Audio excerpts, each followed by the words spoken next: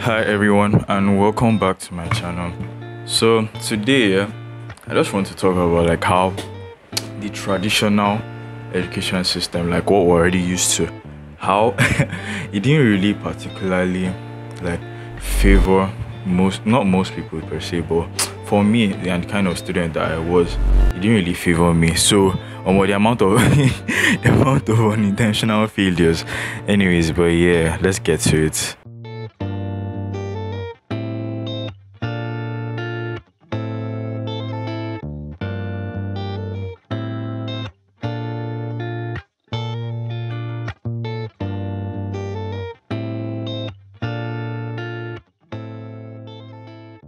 Alright.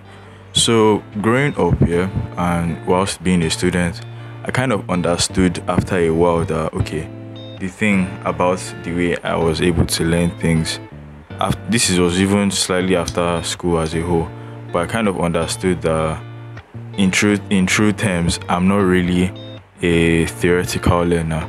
Like reading wasn't my favorite thing to do for most of it. So if it wasn't a practical, or if it wasn't something practical or something that could be made into a practical form, I wasn't just really down for it. And this was not even just like me choosing to be stubborn or anything, but it didn't just really hit. Like it wouldn't just really stick, right? So I was a practical learner, and on top of that, also a visual learner.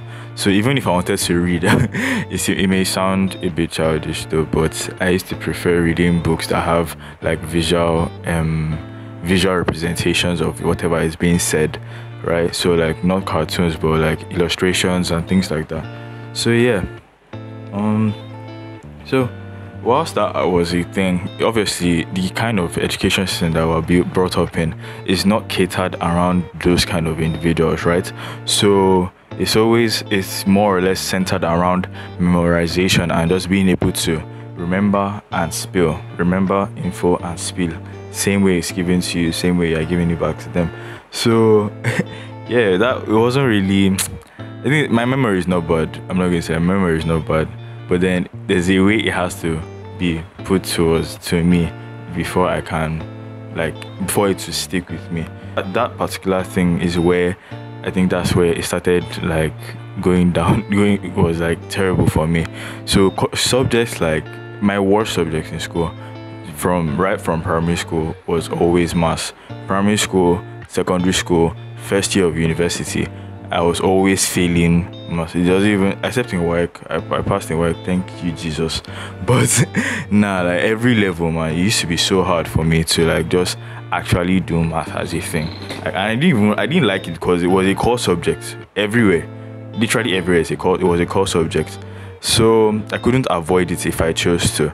So yeah, like that lack of opportunities to express, like, you know how foreign schools now, they have some that are centered around just arts and stuff like that, like art and creativity, but we don't really have that. So yeah, it was just a very continuous and repetitive process that I really just wanted to finish early. So yeah, like for that whole thing, it just made me feel, for most of it, I just felt very, will I say dumb? Nah, I was rather average, sharp. So yeah, but like, because it didn't really give me the platform to be the kind of person that maybe I was built to be, but more or less the kind of person that they would want you to be, you get.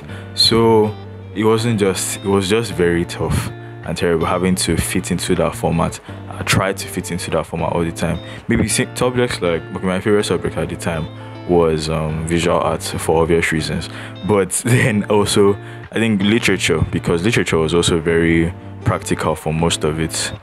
It's practical and theory, but like there's a huge practical aspect of it, so I could really flow with those kind of subjects. But the ones that have to do with like constants, that's where I think my own issues really held from.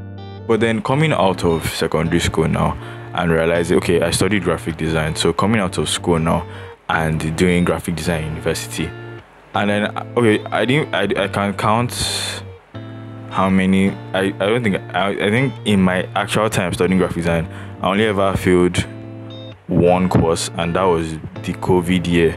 It was a very hard year. like the first lockdown set of classes, very terrible time. I don't think I know a single person that didn't fail one class that time.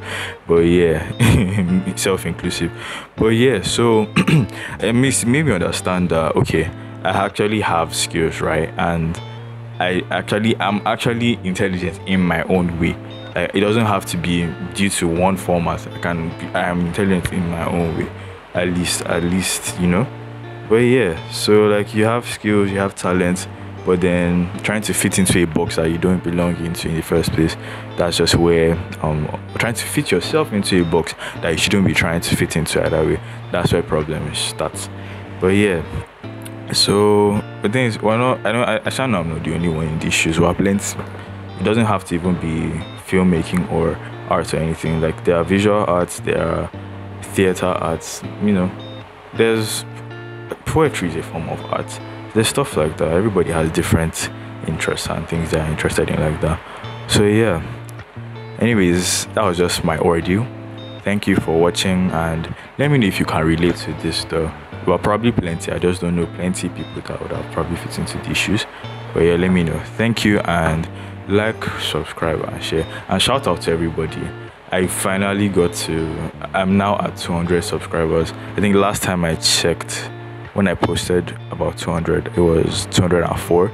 So shout out to those 4 people as well. Anyways, thank you, and keep